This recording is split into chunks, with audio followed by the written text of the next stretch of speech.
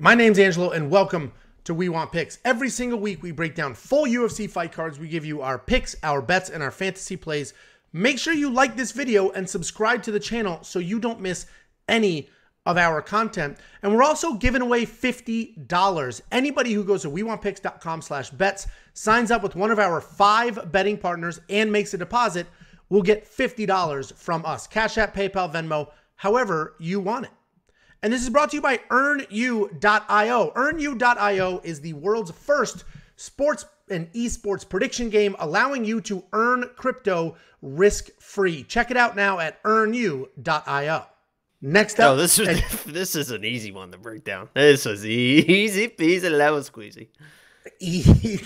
Lemon squeeze. Next up at UFC Vegas 55, we have Chase Hooper taking on Felipe Colares. Chase Hooper's 10-2 overall, 3-2 in his last 5. He's coming off a very disappointing loss about a year ago.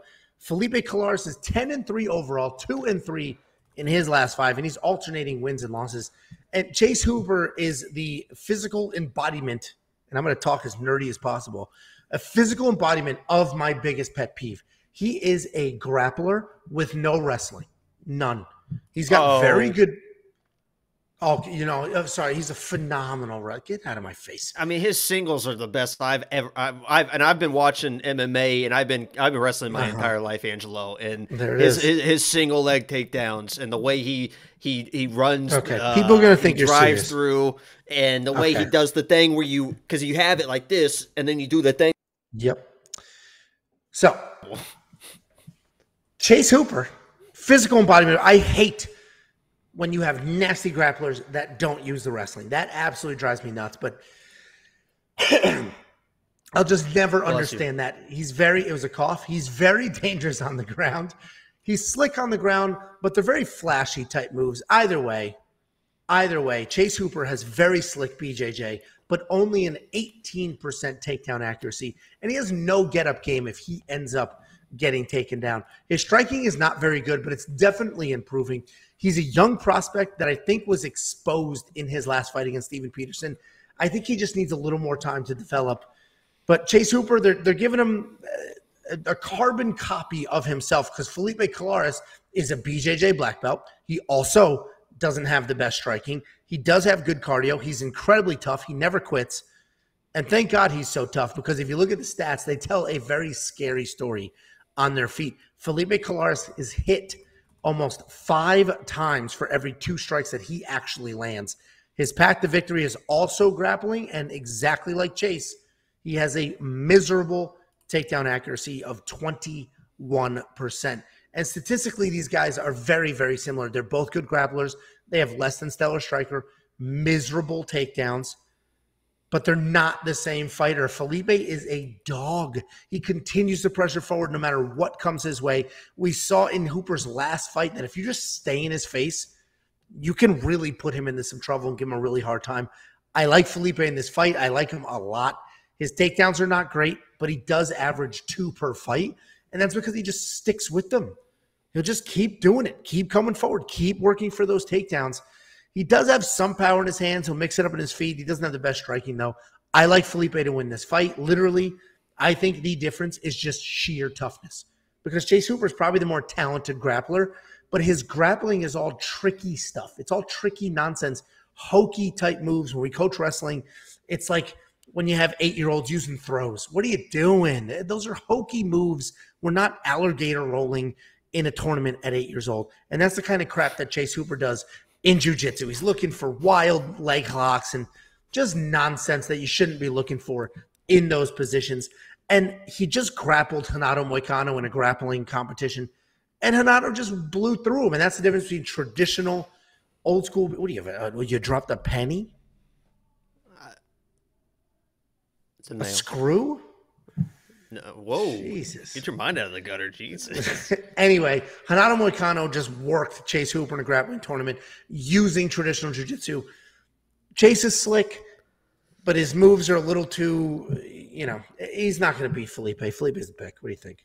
I know you love Chase Hooper here, so let's hear yeah, it. first of all, Chase Hooper is one of the toughest son of a bitches you'll ever see in your life because that guy, he's never been put away. He will take shots while he's doing his. You mentioned how the alligator roll. I literally have in my notes listed alligator because if he gets a hold of your foot at all, he will just start rolling, just looking for something. And he's one of those BJJ guys that loves leg locks, heel hooks. Another one of my favorite guys, Ryan Hall. I swear to God, when Ryan Hall retires, I think Chase Hooper is going up in his place because he is literally Ryan Hall 2.0. He will try an Imanari roll into leg locks. That's all he is interested in, is trying to find your leg and lock your leg down for a heel hook or whatever.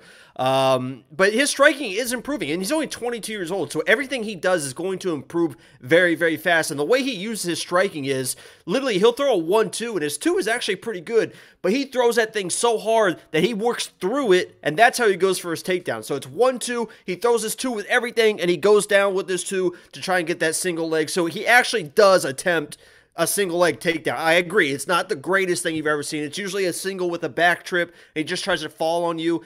Ryan Hall does not do any of that, so at least he's a step above Ryan Hall already at 22 years old. He's working with Stephen Thompson in the striking as well.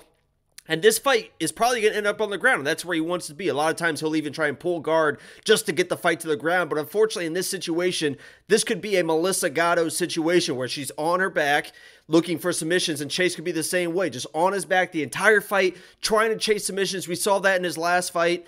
He was basically just trying to chase submissions the entire time. Finally got his back with like 30 seconds to go in the third round, but he couldn't get the finish. I could see this doing the exact same thing. Just Chase on his back, looking for submissions, but he's gonna find the submission. Come on, he's Chase Hooper. He's 10-2. I cannot pick against my guy. It's a Hail Mary. I wouldn't follow it. It literally is gonna be a submission or bust. But the guy is just so slick, and Felipe is so aggressive in his takedowns. I just think there's gonna be an opportunity there for Chase. So Felipe is probably the safer play, but I'm going with my man Chase. He finds a submission and gets the win, and he's a candidate for Lock of the Week. Listen, I completely agree. Submission or bust. That's why the bet, I placed this exact same bet on Chase Hooper last fight too. Wins inside the distance, decision, no action. I did it last time. I'm going to do it again. He's plus 150, and the bet basically says it'll probably be even money. And the bet basically says if Chase Hooper wins inside the distance, submission, somehow a KO, then I'll get paid. 3 TKOs. KOs. Oh, okay. Wow, that's outstanding. So 30% of his wins, he is just okay. And if he wins by stoppage, I will get paid. If he loses a decision, which is to me the most likely outcome, then I get a refund. Just like Steve Peterson beat him, I got a refund. I got the money back. Bet never happened. I love that bet. I am going to place it on Chase Hooper because he's always live for a submission. And to your point, he is tough. Nobody's questioning his toughness. Tough as shit. I mean, nobody's tougher than that guy. I'll tell you that. No, yeah, literally nobody. If you stay in, as Steve Peterson is, if you stay in his face and you can give him a hard back time. taken at the very end. Not Chase Hooper. I'll tell you that. Who lost the fight. Anyway, you're only going to get that bet, the win inside the distance, decision, no action, if you go to WeWantPicks.com/bets. We have 5 partners. BetOnline is the one partner that offers that safety net bet. So I love that bet. Listen, DraftKings, are you going to get him at $7,600 for the submission? Yeah, hell yeah, because also we forgot to mention that Felipe is coming up in weight. He's a 135er. He was a big 135er, so this might actually help him being, as a more natural weight. But Chase is a big dude, man. He's 6'2". Felipe is a 5'9", smaller guy. See those long limbs on the ground issues. So yeah, Chase is going to be in my lineup for sure. Listen, maybe not. Honestly, maybe. Actually, now I think about it, maybe not. But well, he definitely listen. It's better for everybody if Chase wins. Like, he's funny, he's popular on social media, got an interesting look, a weird fight style. All of a sudden, he gets some wins. People will love him. So it's better if he wins. And the imagine UFC Chase Hooper versus Ryan Hall. Holy shit! That would be like let's watch the like when when 2 people are like just sitting, they game. both have leg locks, like they're literally both holding each other's ankles. It's just that for 3 rounds, just staring at each other. Yeah, and just rolling. That'd be incredible. All right. Monkey Knife Fight strike line 58-70. I do think this goes to a decision. I don't know. The 70 worries me. I think it goes to a decision. I like the more on Chase Hooper. Yeah, red hair. Yeah, Chase Hooper outstruck Steven 102-98 that fight. So he landed 102 strikes. That's because Steven was working takedowns and he was doing pitter patter. But we're talking about monkey knife fight. No, I'm just saying. I got you. Yeah, I think Chase gets over the 58, 70 for Felipe, but it's probably a more because I do think this is a decision, especially if Felipe gets some takedowns, he'll be able to pound away. So, well, I mean, and this could be, that could be a jump up high too, because Chase Hooper he does get hit. So if Felipe starts hitting Chase, he might say like, screw the takedowns, I'll just keep hitting him. Yeah. Well, check it out. WeOwnPicks.com/MKF. They will instantly match your deposit up to $100. You just say more or less than the strikes, and you can triple your money.